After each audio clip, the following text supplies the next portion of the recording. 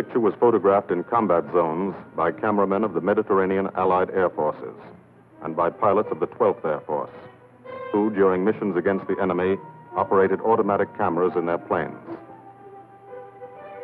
Behind the pilot, shooting forward and back.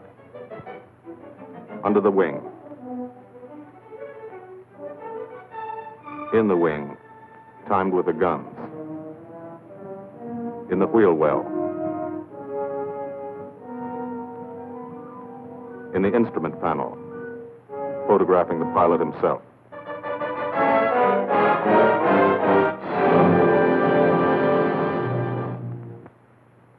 The commanding general of the United States Army Air Forces, General Carl Spaatz, has asked me to tell you something about this picture. I don't think I could do any better than just to read from his telegram to me. Thunderbolt was made in 1944. That's ancient history. It was made about one fighter-bomber group in the Italian campaign. It happens to be an American group. But the same story could well be told of the Royal Air Force groups which participated so gallantly in the same air offensive. As a matter of fact, the story belongs to all men who fought for freedom and did it a long way from home. Signed, Spaatz. Thank you.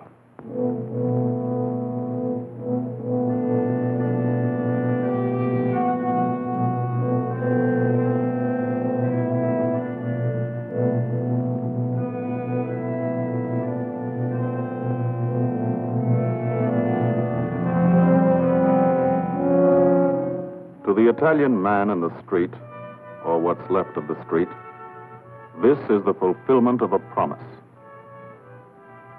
The promise of the fascists to build a 20th century Roman Empire, conceived in tyranny and dedicated to the proposition that some men were meant to be slaves of other men.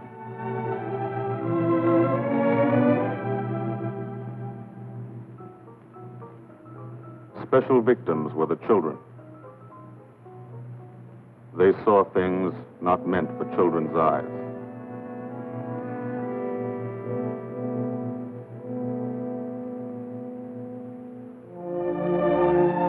From the air, Italy is more remote.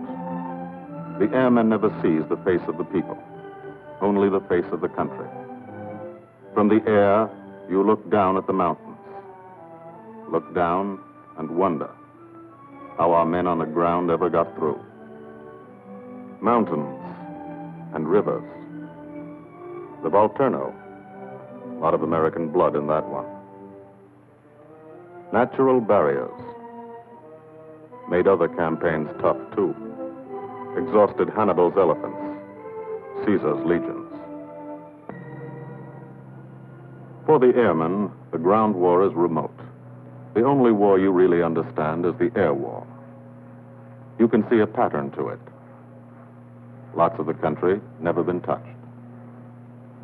Little towns that walk the ridges, like tightrope artists to keep from falling off. This one didn't matter. When something did matter, that was another story. This is how we changed the face of Italy, from the air.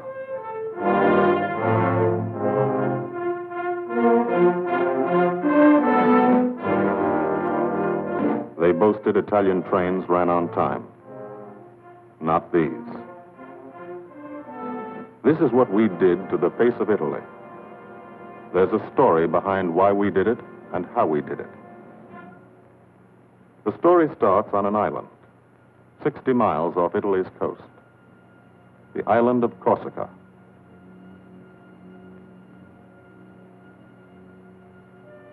Corsica. Rugged. Primitive. Mountainous.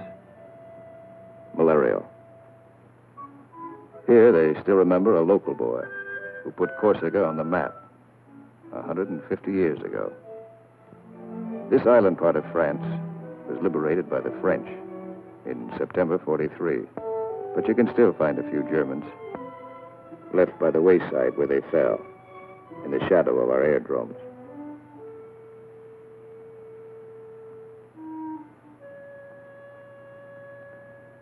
Alto Air Base. Sunday morning.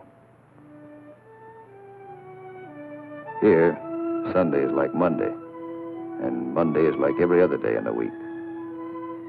A working day.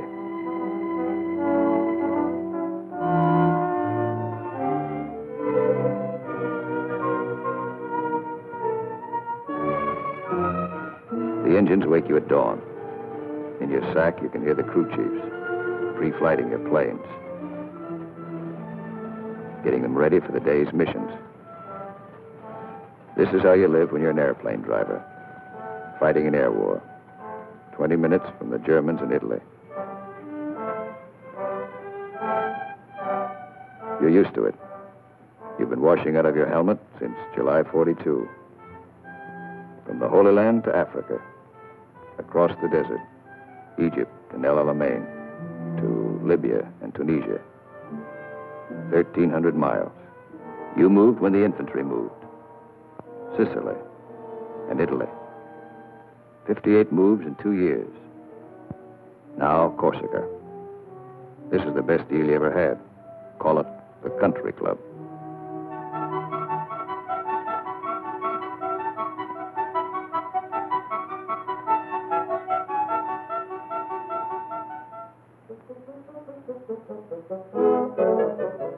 When you talk about air power, this is what you mean. You mean Spanky Manda. Major Francis S. Manda of Metmore, New Mexico. Squadron operations officer. Not a desk job. Got over 170 missions, working for 200. He's 22. You mean Captain Howard Hickok of Ames, Iowa. He's a flight leader. Just had 30 days in the States. Time to get married and come back. He's 23. Or, in his Italian general's trailer, Gil Wyman, Louisville, Kentucky. Hardly looks old enough to vote, but he's boss of a squadron. He signs his letters, Gilbert O. Wyman, Lieutenant Colonel, Air Corps, commanding. The old man. He's 24.